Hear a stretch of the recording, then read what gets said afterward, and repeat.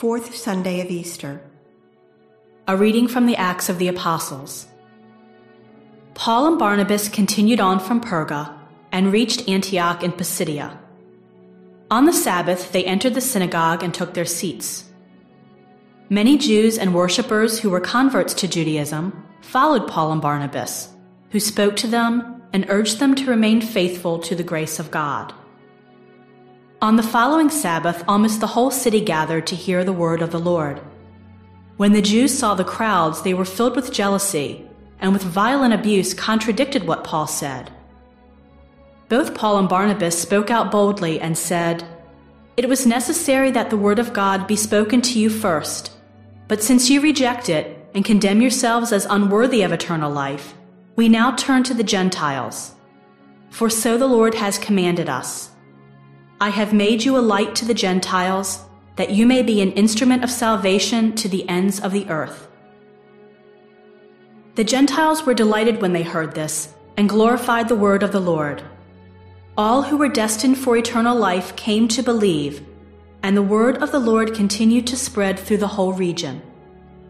The Jews, however, incited the women of prominence who were worshippers, and the leading men of the city stirred up a persecution against Paul and Barnabas and expelled them from their territory.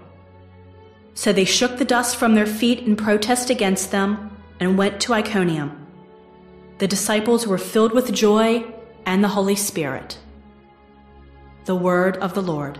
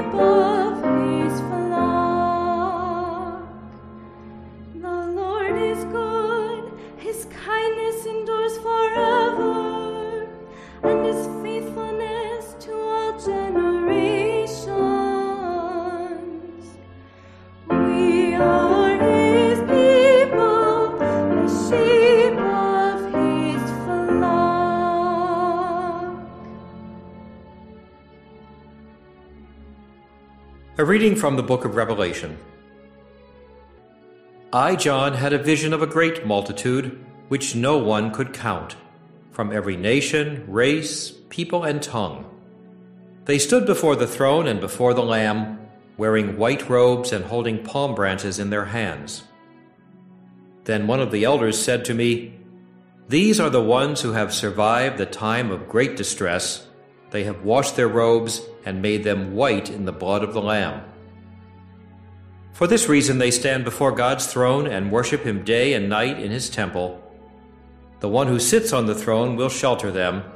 They will not hunger or thirst any more, nor will the sun or any heat strike them.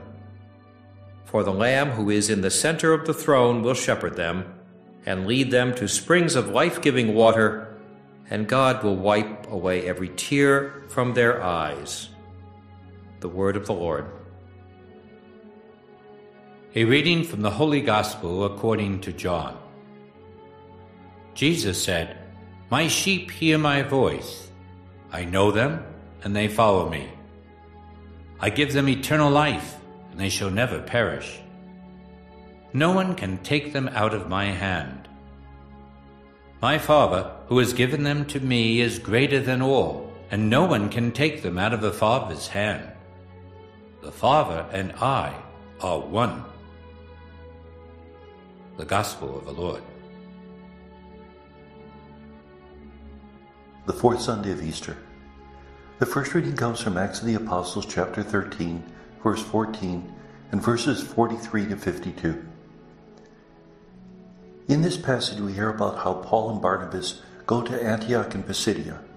And typical of their ministry, they go first of all to preach in the synagogue. But when they're rejected from the synagogue, they go and preach to the Gentiles. But because they are having success among the Gentiles, the Jewish leaders become angry and jealous, and therefore they incite a persecution against Paul and Barnabas. Paul and Barnabas leave their territory, but they're filled with joy in the Holy Spirit. First of all, the Holy Spirit. Remember, the Holy Spirit is guiding their ministry and is guiding the growth of the church. And because they're filled with the Holy Spirit, they're filled with joy. Normally, when one is persecuted, one should feel depression or anger or frustration. But because they've been given the privilege of suffering for the gospel, they feel a sense of joy because they realize that when they suffer for the gospel, they are making up what's lacking in the suffering of Christ, a saying that we find in Colossians. And what is lacking but to make it present again in their own flesh, to become sacraments of the passion of Christ, visible signs of invisible grace. The second reading is from the book of Revelation, chapter 7, verse 9, and verses 14b to 17. We heard about a great multitude of people. Now previously in that chapter, we had heard that they were the 144,000. 144,000 is 12 times 12 times 1,000. 12, the first 12 represents the patriarchs of the Old Testament.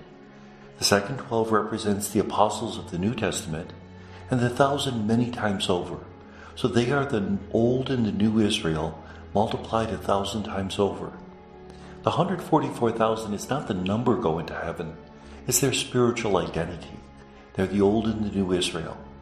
How many are going to heaven? A great multitude that no one could count from every nation.